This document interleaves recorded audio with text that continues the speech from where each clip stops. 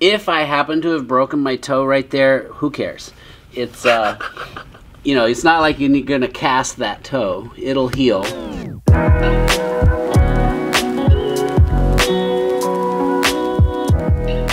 Okay, I wear many hats on the Paul Thomas MD YouTube channel. I am producer, I am seedling to this one, as he is my father, and I'm also a CrossFit coach, and I try to get this guy to settle down in the gym, but he's one, a little too athletic for his own good. Two, he's like free as like a child. He has like a childlike spirit in the gym, so he just wants to do anything. And three, who am I to stop him from his physical potential? Anyway, what happened yesterday, Doc? Well, I had this coach, yeah, that guy, the one behind the camera, who says we're gonna do max box jumps. So jump as high as you can, and you're gonna see in the video that they took of me attempting to do this. I got over the bar. So as you can see, I was a little awkward in my landing. Well, I am 62. Some of the younger folks were going, how old are you? They were a little bit surprised. He's pretty springy, actually. I was impressed.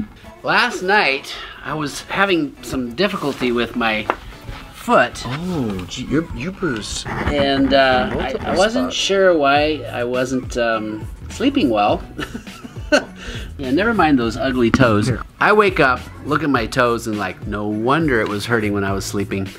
I don't think they're broken. When you have a broken bone and you press on it, it is severe pain. I don't have that. At least we're gonna try it and see.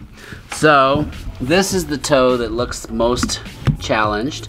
And if I were a patient, a doctor checking a patient, I'm pushing pretty hard. And oh, right there it does hurt. But that's, you know, that's that last knuckle.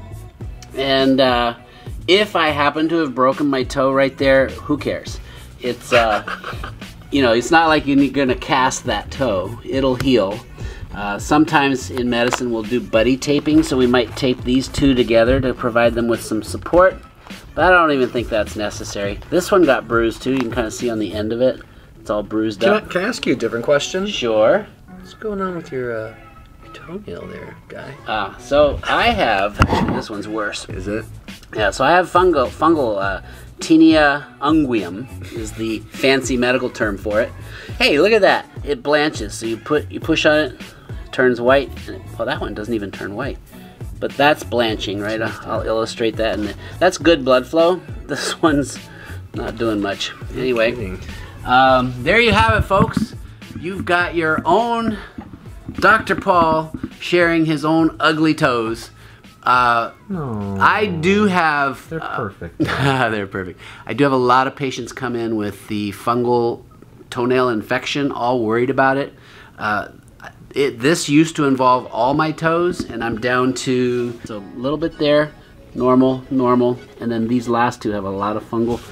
I've heard, and correct me if I'm wrong, that you can pee in like a little bucket and then soak your own toes in your own pee, and the ammonia will actually help to get rid of the fungus. Is this true, Dad? Now that I haven't tried, and I'm not sure I will. Hold on. Clear. There's no pee on these toes. There's some good smelling feet. Just got out of the shower. If you happen to have fungus on your toenails, you can certainly consult with your provider, but it's not a big deal. I also am demonstrating that if you have an injury and the pain is just at the very tip of your toe, even if it were broken, there's likely nothing you need to do for that either. I'm certainly not going to worry about it. If we have ongoing problems, we'll give you an update. But there you have it. A nicely bruised toe. Possibly broken, but I bet not. All right, thanks for watching. I'm Dr. Paul.